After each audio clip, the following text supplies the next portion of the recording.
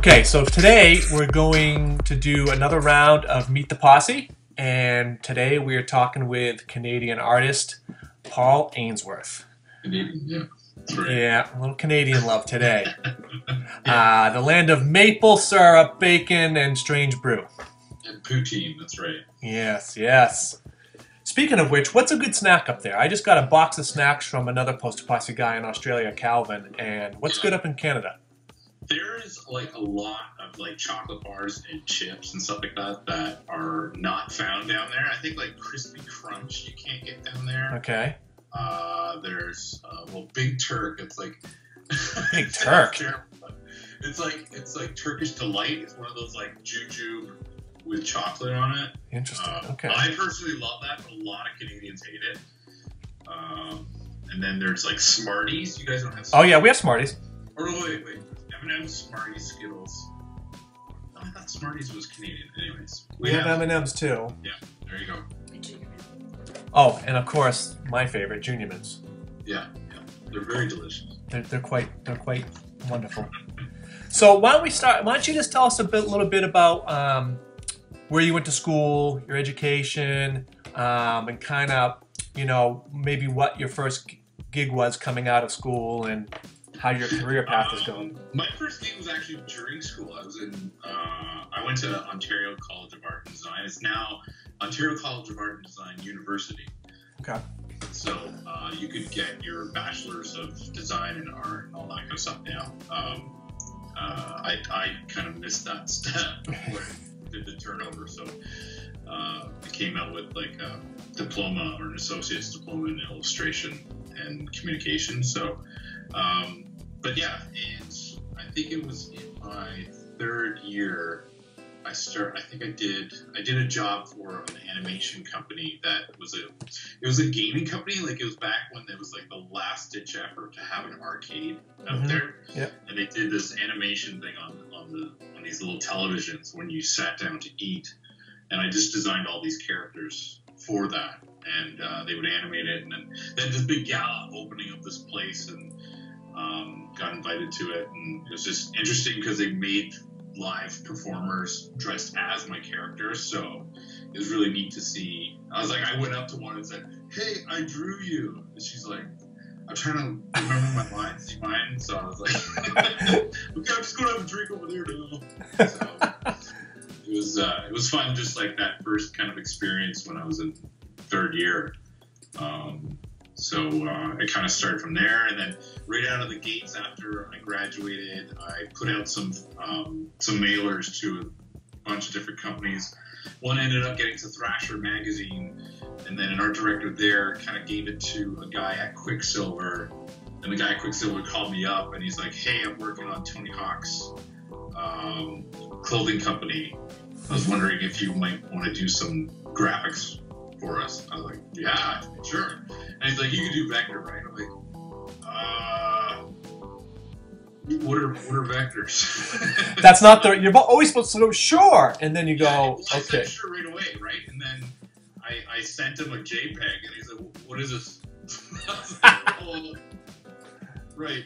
Can you just maybe tell me what a vector is?" So I found one of my good friends at the time, like he was a kind of a genius with vector, and he brought me to Kinko's, and we put in about 3 hours of time there. And, I paid for it obviously, and he showed me on I think it was already Illustrator 9 at the time.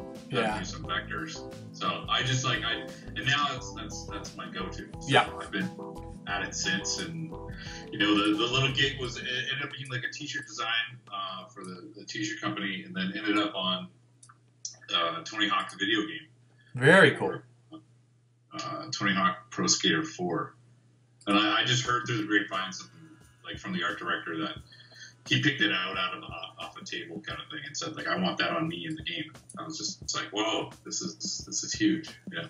And the pay was, my parents were like, "How much did you get paid for this?" I was like, "Wow, it doesn't matter." It's just cool. It's the cool factor.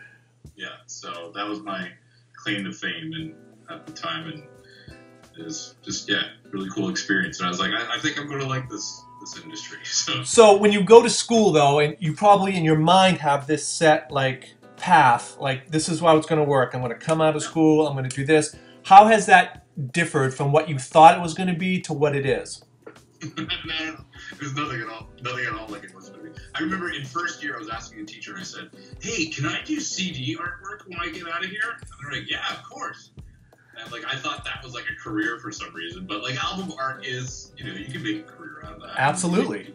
Great stuff with it, and there's amazing art coming out right now of that.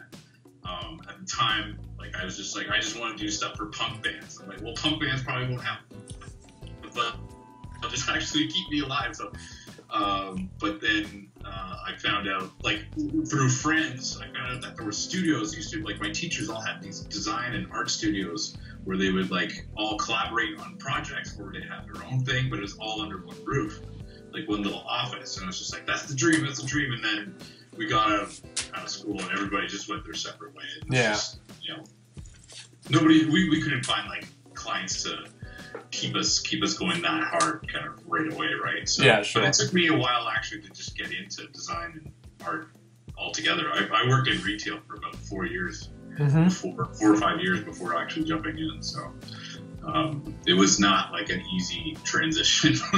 No. So you went from thinking I'm going to design CD covers to working retail. Yeah. And then the poster. Now, how did you get into the whole alternative movie poster scene? That was probably a good, let's see, 7 years after that. Wow. So that's a long time. Yeah. Like I was always like, even in school, like I wanted to do gig posters. Like I had like an old, I could probably send it to you. It's an old image of, or an old like gig poster for the Hives back in the day. That was just like one of those things. Like I was a kid and I just wanted to do something, and I never submitted it or anything like that. But yeah, I loved, like I was in Toronto and downtown was a huge, you know, live music kind of. You could just open a paper and you're like, okay, I got a gig to go to. Check it out this weekend, kind of thing. Right? So there were posters everywhere on every lamppost, and so tons of inspiration. Sure. But yeah, I never got really into it until like I was really bored at this one graphic job that I was working at. Right, I was photoshopping cold sores on mouths for a pharmaceutical advertising agency.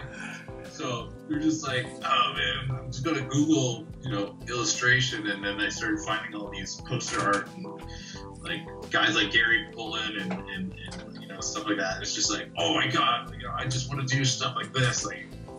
And then I started doing my own, just at home, and you know, I approached some art galleries like Hero Complex and Bottleneck, and I was just like, hey, do you guys need more artists? And he's like, well, do you do this kind of stuff? And so it just blew up from there for me. But before that, it was just kind of, I was always into comics. I was always drawing. Like I love geek posters, like looking those up and stuff like that. But, yeah. Savage Dragon. What's that? Yeah. Savage Dragon. Yeah. All the whole image, all that stuff. Like that's, you know, some of the other Posse members. Like I'm just a big, huge fan of the comic book era. Yeah. Of the 90s, and that was kind of like, that was my way of actually reading books. Yeah. Yeah. It was, you know, I mean, it was, it's great pop culture stuff, but it's also, you know, when it's done right, it's so good. Yeah, it is so good, visually and story-wise, you know? Yeah, it's coming back now, I think. Maybe not so much in print, because they are, like, doing, like, hardcover books or, like, you know, large series. They're not doing, like they're not selling millions of one issue kind of thing like they did back in the 90s, but I think it's coming back big. But maybe not as big. Sure. And, you know, times have changed too. There's different ways to get that story out and get that art out. So it's evolving for sure, and it's, you know, we'll see what happens with it. You mentioned Gary Pullen, and he's an amazing artist. Are there any other artists right now that you kind of follow and kind of covet their work or find inspiration in what they do? Yeah, like I'm kind of close friends with like Matt. Not kind of friends, like close friends.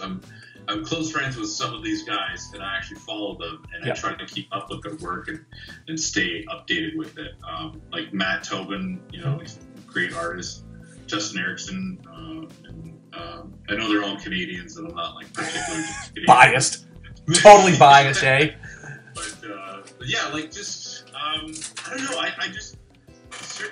A lot of guys out there, a lot of women that are doing some amazing work. I just whatever's cool, I'll follow it, and like I'll follow them on Instagram, and I'll just like oh, that's amazing, and I keep trying to create some sort of dialogue with a lot of these people too, and I find that if there's anything like any kind of people being stuck up and don't want to like share their ideas or anything, sure. I'm like, well, what's the point? This is a community of artists, and I think it's really a great thing to share with everybody, right? So like, why hold back on, I agree. I love when the artists engage with the people that are following it. Like Gary's great. He always says something to people. Jason Edmiston is really good.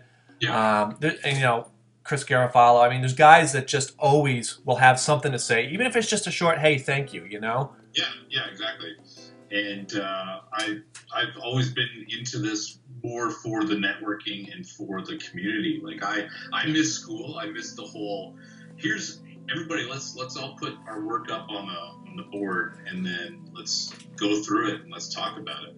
And I just love that, where you see like people, and this is what I think Poster Posse just kind of like scratches that itch, is that like you have guys or folks that are just like not talking to each other for a week, knowing that we're all working on something, and like we're like kind of like, hey, here's a little bit of what I'm working on. I'm like, oh, that's awesome. And then the final, here it is, let's put it up. And then it's just this excitement of like, oh my God, this is what you've been working on. This is amazing. Yeah, that's one of my favorite things is when everybody finally gets to see, because the work always comes into me, and I'm like, oh my gosh, this is going to melt people's minds. And the next one, oh my gosh, this one's going to break the internet, or whatever it is, like, right. I love this. And then when you guys all the artists get to see everything, it's great getting the feedback from everybody, like, holy crap, Orlando's piece is amazing, or whatever, you know what I mean? Yeah, and Orlando, like, he's one of the huge dudes that is super into the conversation. He loves just putting it out there, and it's like, let's all talk about it. And it's so like, it's making our industry that much more enjoyable. So yeah, absolutely. So to date, you've been in the group for a long time now. What has been your favorite Poster Posse project? I think there's two that I love because they were like comic book related. Like I did like the Age of Ultron one was a lot of fun because just of like I made it look like a cover of a comic book, and I always wanted to officially make one, but just playing around with that whole idea was a lot of fun, as well as the Batman one. Like it felt like a 2-page spread that. And I kind of used two different styles when I did that. Mm-hmm. I kind of loose on the illustration style. But the Kong one that we did just recently, that was probably the most exciting, just because of everything around it, from the marketing standpoint to just people coming up and like, you did this, right? Yeah, I was part of that, right? Oh my God, that was amazing. Did you get invited to the premiere? Like, well, I'm here up in Canada. I'm going to fly me down, but I'll go see the movie, but yeah, just that whole experience was a lot of fun. Kong was fun, it was nice to be included at Legendary have amazing people working there that really help the process too. So like I'd give it up to like I've worked with a lot of suits and a lot of corporations that would give you very little to work on, and they were very, very welcoming. So no, Legendary definitely understands, and Warner was good. It was fun being part of the Bottleneck Gallery exhibit that they did before the show, before the premiere. So yeah, that was really good. That was. What about now? I know I will ask this, and I kind of already know the answer, I believe. But do you have any of your own personal passion projects that you work on the side? Yeah, like this Napoleon Complex series that I'm really working on. That it's not really work. Like it's just fun. It came up out of like a doodle that I did, and I was just like, I think I could use this in a lot of different scenarios. Like whether it's pop culture, movies, or comic book characters or whatever. Yep. And they're not super easy. I can't like just dish one out like in an hour. Sure. In my mind I can, but I end up like, you know, I'm like, oh, geez, it's 3 a.m. I better finish this up now. So, exactly. But yeah, they're a lot of fun to work on, and I'd love to have something happen with it, and if nothing happens with it, like I would continue doing them just because they're a lot of fun. Well, it's good. You get the personal, you know, you get the personal satisfaction out of it. So Yeah. it kind of, and it shows in the work. You know, you can tell that, you know, each time one of those gets released, it's always, I mean, it's just spot on. It looks great, and it's so consistent within the whole series, which is fantastic. You know. Yeah, I think in the if there is an end, I want to try to have like a video where it's just like skipping through them all kind of thing. And I know they won't be like dead on, but like I feel like I've done it a few times where, you know, I've taken the multitude of ones that I have and just did like a video of all of them, and it's kind of neat just to see them repeating along with the same feature kind of thing. How many are you up to now? You've done quite a few, so I'm not sure. It's like if I had a poster, darn. I'd ballpark it around 60 or so. Like, wow. It's really not that much when you compare it to like some of these other folks that are doing like similar projects, but it's just time, right? Like I just need time to keep doing them. I know. If I have time to do it, and I could throw it in between little projects here and there, or, you know, I can't really, you know, honey, I'm not going to take the girls to the soccer practice. I'm going to do this, right? So yeah, life happens. Well, that's what you said though. Like you'll some nights you'll catch yourself up at 3 a.m. working on them, and like, oh, it's 3 a.m. I should probably call the wrap, eh? Yeah, I got to be awake for when the kids wake up. Yeah, which is always just a few hours away. Yeah. So, what would you say is on your bucket list of things to do that you haven't done yet? What's like a dream project or a dream client to work with that you'd love to embark upon? Client-wise, I've done some pretty big. I've worked on, whether it's my design work or my illustration work, I've done some pretty big clients from like Dodge to up here. Up here, it's like basically Home Depot version in Canada called Canadian Tire. Like I've worked with them on many occasions, and like it's the client themselves. Like I like working with big clients, and sure they might have like some important jobs to come down that you could see throughout, you know, the nation kind of thing. But just little things like I'd love to do a poster for. I'm a hockey guy. I'd love to do like a slap shot poster, right? Yeah. And I have friends of mine that'll be like, dude, that'll sell everywhere. I know a ton of guys out. I'm like, well, it's not just that. Like, I just want to do it. I want to do a great job at it. That would be kind of like the back project that I want to really put in, because it kind of represents my whole life kind of thing, right? So it's got the art and design side, and it's got my, you know, growing up playing hockey and all that kind of stuff, and you know, and it just represents me in a funny way kind of thing, right? And I'd love to match those two. Like, you know, you don't have your poster collector people, and then there's this, you know, the people that have no idea about posters at all. Yeah. Or just like, oh, this looks amazing. You know, I'd love to put this in my man cave kind of thing, right? And then absolutely. Yeah. So when you work with these bigger clients, are you one of those guys that prefers a ton of direction? Or for instance, like I just saw someone did a Ghost in the Shell project, and I was reading the article about it, and they said they told me not to use anything from the film, to totally just wing it. Do you like that freedom?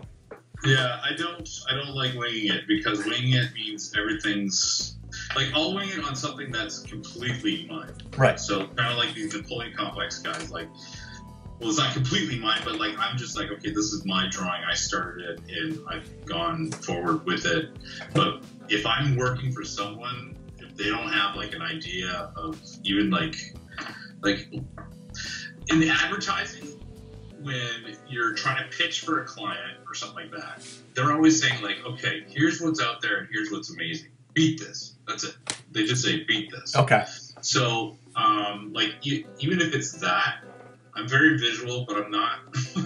I'm losing my imagination a little bit with age. With age, yeah. So, yeah, so I can't really visualize anything without knowing like even a hint of how you might think this looks like in the end. So I love direction, and yeah. Now I know you're a family guy. Are your kids into art? Yeah. Do they appreciate what you do? Yeah, like I got this one later here. She was a quick little thing. I think it was, I don't know if you can see it. There you go, right there. Yeah, there's Daddy and Fiona right there. So I was like, yeah, I gotta frame that. But you know, they love seeing me draw, but like I'd rather sit down with them and draw. Yeah. They love having me around and drawing with them and stuff. The two of them, one will be very violent and just like go nuts, whereas the other one's like she just likes to draw really nice hearts, stuff like that. So, yeah. Yeah, my son is every time there's a poster Posse project, he'll come by the computer and as the art's coming in, he's Dad, that is definitely going in my room. I'm like, yeah. I have a friend of mine, a friend that's older than I am, that will be like that. He's like, hey, when's that coming out? Let me get that one. I was like, well, I'm not printing that one. He's like, well, how do I get that one? I'm like, well, I'll talk to somebody about it. Yeah, let me figure this out and see if we can hook you up here. Yeah. So, no, I totally see the excitement and the visuals and stuff like that. So. And that's fun, you know. I love that he gets that excited about it, you know. And then the next one comes in and he wants that one for his room. So. Yeah. Well, you can't really see here, but like my whole office is pretty much filled up with a lot of stuff, and I try to surround myself. Well, it's like this because my wife won't let me do it anywhere else. So I try to keep the inspiration within the room, kind of thing, right? But, do you swap it out, or do you keep it at those are the posters that stay up, or do you swap them out to get? We haven't been here for that long to swap out yet, but okay. We just moved in just at the end of last summer, so I think soon. Yeah. I'm expecting a pretty big He-Man Masters of the Universe print. I might swap out somewhere, but I always make sure that my wife and stuff knows what I'm buying and what's appropriate. You know, there's some amazing horror posters out there that I've wanted and wanted to purchase, and it's like, yeah, you can have that. Wait till the kids are old enough. We're not doing that now. Okay, so I also know that you worked on a project with Kevin Burke for you did something for 24 by 36. Can you talk about that? Yeah, it's out now. I don't know if it's universally out, but it's out to a lot of people. It's accessible through iTunes. Kevin approached me just to help him out with even with the poster and for the Kickstarter, just to get things a little moving. And through that, I met Matt Tobin through a show in Bottleneck, and I brought his name up. I'm like, hey, maybe he could get involved. We're like, yeah, of course. And he already did a big interview with Gary Pullen, so that's was the catalyst for the whole film, and just the process and seeing it come to life was just amazing. And the amount of network that I created just from it was really impressive too. So, and Kevin and I, we were just out for beers just 2 nights ago. So, we're still, everybody's all tightly knit now, and it was really exciting, just the whole thing. Let me guess, you guys. So let's see. So Molson, probably you're in Canada. I don't know. No, we're not. Lowenbrow. Some hoppy beers that we had. Oh, gee. It's crazy how tight this community is, though, because, like you said, I mean, it's such a large fan base, but all the artists know each other, and the fans connect in, and then you get Kevin's connection. It's really quite gratifying. It feels more like a family, Yeah, for sure. And the other thing too is that it's kind of like that relationship you have like with like a boss, right? So like if you have like an issue with your boss and you don't talk to him and you keep that issue like boiling up, and you finally end up talking like, listen, I have a problem with this project, and then they're like, oh, let's do this, right? Oh, okay, you're pretty cool about this. I think like the artist group, like we all have like this internal like this tension going on, and then when you talk to people, all of a sudden it's just like, oh, okay, everybody's like really cool about this kind of stuff. And a lot of artists love hearing that that guy was actually really cool. He's really approachable, and he's very talkative and appreciative, and so like I think this whole community is really there's a really good base for all of us. Yeah, it's I love going to the cons too, because I feel that the artists love that one-on-one time with the fans. Yeah. And usually, I know down in San Diego Comic-Con, like the last two that I went to, or the last one I went to, Ollie Moss was at a bar with everybody, and I mean he stays there all night long, and he's fine to answer any questions, hang out, and that's fun. Like I'm nobody to talk to, saying like I've been at my lowest before, and I would never talk to those people. But like, there's some people out there that they just know that we've all been there, and like we're here to support each other, and everybody's willing to answer questions or just be cool and have a drink and whatever. I guess it's probably because it's a passionate common ground for everybody. People love films, they love pop culture, and they love the art. So, I think it's a good perfect storm for everybody to get together and just kind of really get creative and explore that even further. And we all want to kind of push the envelope too, right? So if that means that we get to talk to other people that have pushed the envelope, then we want other Ollie Mosses, right? Yeah, absolutely. The world needs. So the more everybody's talkative, then the more new things will come up that are really amazing to look at.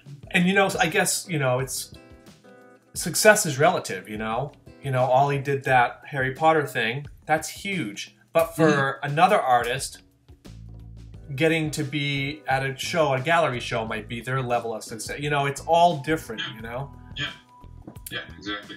And I've had some some good successful things go on in the poster world, and I had my thing on Espresso Beans front page. And, like those little things that you accomplish and you take with you, and you're like, I did that. That was a lot of fun, and like having Joe Dante sign a poster and having it sell out. Like it's just little things like that. Like I don't take for granted at all. So I hope a lot of people just whatever they want to do, they find that and they get to it. And it's the journey.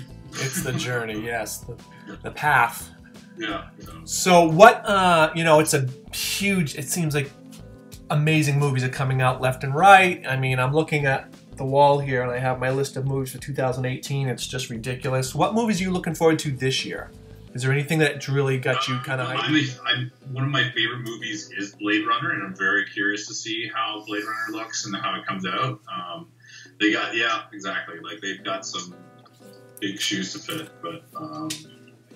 Fans have wanted a Black Widow movie for a while, so I think, with Wonder Woman coming out and just doing amazing, kind of like Daredevil did with the R rating, like people oh, this is a viable platform that we can explore and people will respond to it.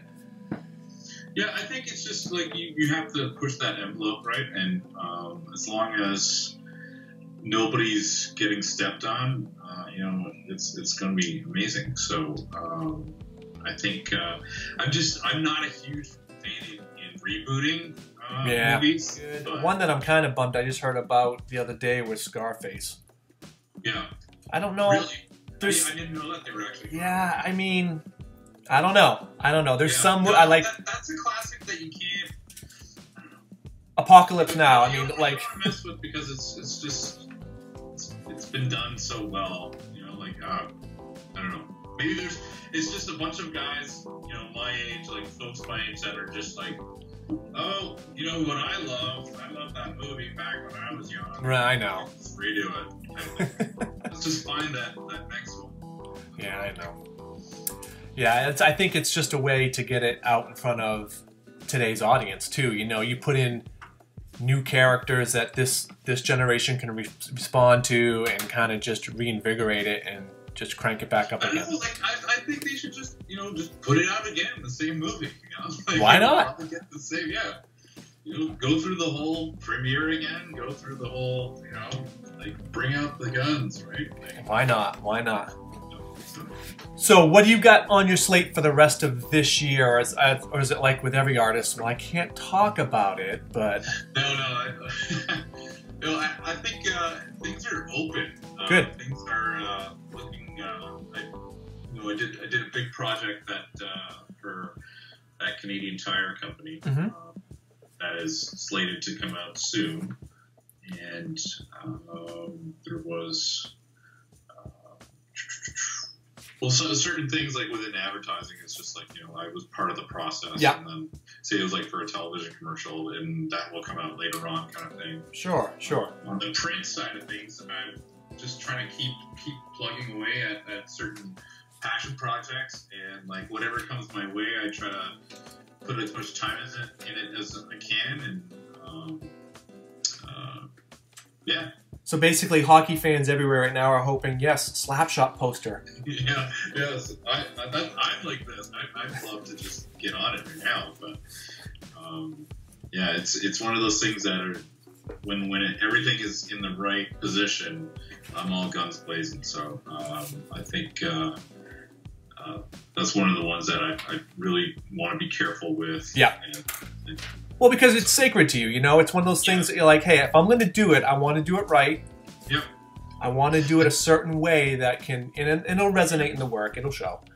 Yeah, for sure. So I'm patient about it, and I'm one of those guys that something will come down the pike, and I'll just be like, oh, okay, let's jump on that, right? So I've never had this path where it's just like, okay, I'm going A to B, and that's it, right? So, yeah. Well, because it does vary, One thing could lead to another. It's one thing that I try. Even if you look at my portfolio, it's all over the place. Like literally, there's like I've worked on some logo stuff for Dodge, or I've done a poster for this, or I've worked on some sort of branding thing for a national-wide company kind of thing. So it's just people come to me and they say, "Hey, can you do that?" If I can, if I have time, yeah, let's jump on it. I'll help you out. So that's the way to do it. Yeah. I enjoy it, and it puts food in my kids' mouths. So. Exactly. Yeah. Exactly. Well, thank you so much for talking to us today. We'll include some information, your contact information down below, and have a good one. Yeah, thanks so much, Tom. Absolutely, Paul. Good luck with the other videos. Thank you very much.